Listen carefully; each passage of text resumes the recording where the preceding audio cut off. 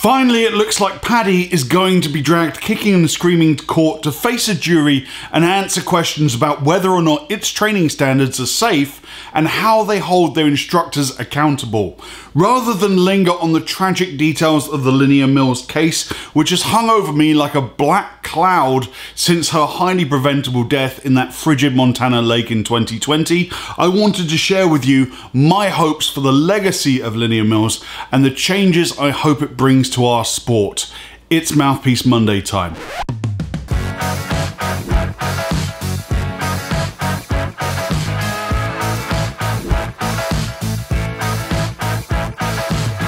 Ladies and gentlemen, welcome to Divers Ready. My name's James. It's great to see you as always. Normally I start my videos with "it's great to see all your smiling faces," but in this case there's not a great deal to smile about, so I apologise in advance. For the morbid nature of this video, it really isn't my natural style, but it needs to be addressed. If you aren't familiar with the case that I referenced in my introduction, congratulations, keep living your happy life. Either through morbid or professional curiosity, I have kept up with the Linnea Mills case and the filings through news clippings and the court filing itself, which I will link in the description of this video below. Reader beware, it is fucking grim reading. The details of this case make me physically sick if I think about it for too long. In case you're not familiar and you don't want to torture yourself with the full brief, I will attempt to give you the lightest possible account of the facts and allegations from the filing. An 18-year-old girl died whilst on a training dive in a lake in Montana in November 2020. She died with no inflator hose connected to her dry suit and with 44 pounds of non-dumpable lead zippered into her BCD and dry suit pockets. The case alleges she died with signs of suit squeeze and other forms of barotrauma resulting in her drowning. The girl was participating in her advanced open water course. Neither her instructor nor the dive centre had completed a medical questionnaire for her, nor any kind of liability release, waiver or assumption of risk. The victim was an open water diver who had 5 previously logged dives, all in warm water locations. She had never dived a dry suit before. She was not given a dry suit orientation by her instructor in confined water, as best practice would suggest. Her instructor was not a dry suit specialty instructor. The dive centre, Gull Dive, who facilitated that training course, had been involved in another death 4 months earlier when they rented scuba equipment to an uncertified person who subsequently died on a dive. The dive instructor in question, Deborah Snow, was a newly certified PADI instructor who had failed her first attempt at a PADI instructor exam before being allowed to retake the exam 2 months later, passing at the second time of asking. Both Deborah's instructor exams were taken in Key Largo at Rainbow Reef Dive Center, a very different environment to Missoula, Montana.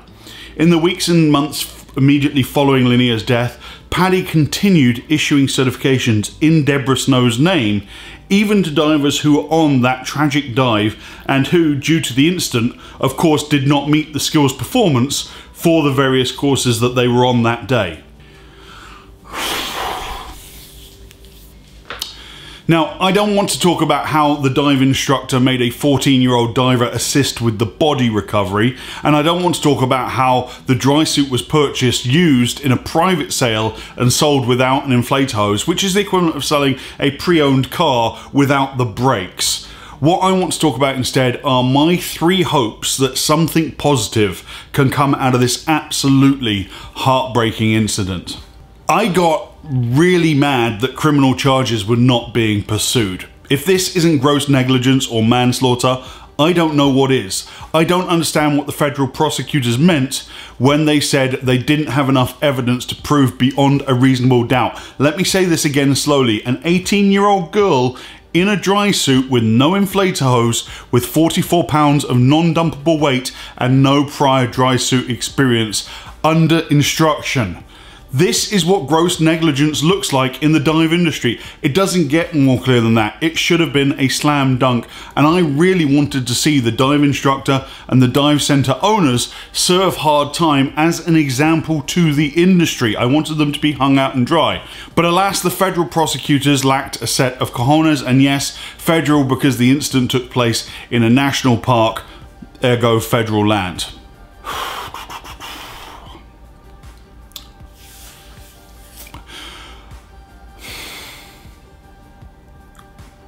Sorry, I get really, really angry about this.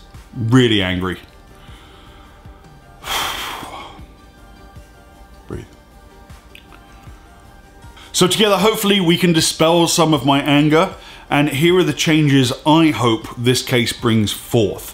First and foremost, I hope that PADI gets hurt. PADI are made of Teflon, so it seems. Nothing sticks to them. When the defecation hits the aerator, they cut all ties, deny all knowledge. It wasn't me, it was Patricia. It always makes me laugh when I get Facebook friend requests from strangers and I check their profile to see how we're connected and it says, works at PADI dive instructor. No, you don't. You don't work at PADI at all. Trust me, if you kill a student, PADI will not go to bat for you. They won't. They will wash their hands of you and claim you are no agent of theirs. They will still cash your membership fee check though. So you are a PADI member, but also you're not a PADI member and we have nothing to do with you and you are not an agent of ours and you are acting of your own accord. If you worked for PADI, you wouldn't need your own liability insurance because you'd be covered by theirs. So whilst it's too much to probably hope for that the $12 million suit, one of the largest in scuba diving history, is enough to bring PADI to its knees, and heaven knows they've been training divers on their knees for long enough, I hope it's enough to make PADI members wake up and realise that the PADI Kool-Aid doesn't taste so sweet after all, and maybe the PADI dive pros will distance themselves from that toxic brand. I wouldn't want to teach for a training agency that would gladly have Deborah Snow as one of their instructors, as one of my peers. What would that say about me? So I hope the good PADI instructors, and they do exist, leave PADI at their earliest possibility. It's also been exposed now that PADI's QA program, that's quality assurance, has finally been outed as the joke we all knew it was. We now have proof that it is completely fake and completely untrustworthy. We have a PADI dive instructor who is still able to issue certifications while being investigated for killing a student. Where were you, QA? My hope is that the general diving public now understands that the PADI brand is no assurance of quality instruction whatsoever. You pays your money, you takes your chances. So hopefully the prestige that some people feel by adding PADI to their job title description will be tarnished. You are not a PADI dive instructor, you never were. You are a dive instructor, you happen to teach PADI programs, but that can, and in my opinion should, change. My next hope is that I hope that instructor courses get harder. And yes, this is a tired trope, a worn out cliche. The middle-aged white guy bitching about how many new instructors are pumped out every month. Zero to hero, pah. But let me talk from my personal experience, because I've only ever been involved in one PADI dive instructor development course, the one I took to become an instructor. And unlike Deborah Snow, I had a world-class course director as my instructor trainer at a top-class facility. But still, the course was ridiculously easy. I'm pretty sure, knowing what I know now, that I could train a chimpanzee to pass a PADI instructor exam. 90% of my class got a 100% score on both written exams. Everybody passed. It was a slam dunk. It felt guaranteed going into the whole thing. PADI are very clever at advertising it as the ultimate challenge in scuba diving, but it really is not. And then you get someone like Deborah Snow who failed the IE. She failed her IE in November 2019, went back home for December, came back and retook an IE in January 2020 and was allowed to pass. How much diving did she do between November and January in Montana? I don't know, maybe a lot, maybe not very much. How much more study did she do over the Christmas and New Year period? My point being, how much better could she have gotten from November to 2 months later? So through the Key Largo grapevine, of course, You know, you hear things, and I understand that her dive skills and knowledge were substandard. So why was she allowed to be an instructor at all? I think you should have one shot at your IE, your instructor exam, no redos. If you don't pass the first time of asking, maybe teaching scuba isn't for you. It may be your dream to be a dive instructor, but maybe it shouldn't be your reality. Maybe go back to cutting hair, Deborah. How about that? Or if that is too extreme a tack for some of you guys to follow me down that rabbit hole, how about a mandatory no retake time, like 1 year? You fail your IE, sorry, you can't retake it again for 1 year. That way it gives people time to assess, number one, whether the scuba diving career is really the one they want to do. And if it truly is, it gives that individual time to increase their skills and knowledge to the required standard. 2 months is nothing, it makes no sense at all. The next thing that's got to go is this whole zero to hero mentality. You can't have never dived before and be an instructor for diving 2 months later. It makes no sense. The minimum number of dives to become an instructor for scuba needs to be the same as it is to become an instructor for skydiving. 500 dives. How can that be a bad thing? Give me a reason why not. I'll wait. My third hope is that I hope self-certifying as a specialty instructor becomes extinct. And I see this all the time. Maybe you know this, maybe you don't. I've mentioned it in other videos.